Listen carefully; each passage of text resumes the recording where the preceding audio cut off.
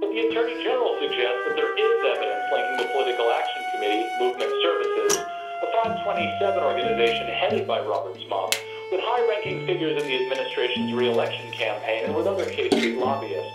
He went on to suggest the intention was essentially to funnel funds from the sex industry into the RNC.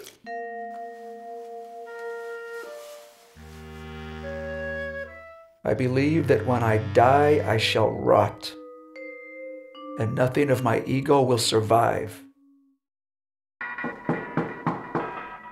Mr. Drumscrest would like to speak with you, sir. Of course, it's urgent.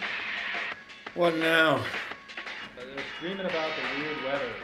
Something about planet rotation, magnetism. What do I know? Give me that. Don't touch my shit. Oh, what's so important? Give me that card. I need the number. They offered me a job. Give it back, you asshole. A job? Well, thanks for your support. You know, you might think we're a bunch of thugs, that we're trying to, like, steal your watch or something, but we want you to secularize your community work. What? Tell me, you think most people in here think they've done something wrong? They say you only have a certain amount of breaths in your life, you know? They say a man takes a breath every 2 seconds. That's 30... That's a lot. I want to know about heaven.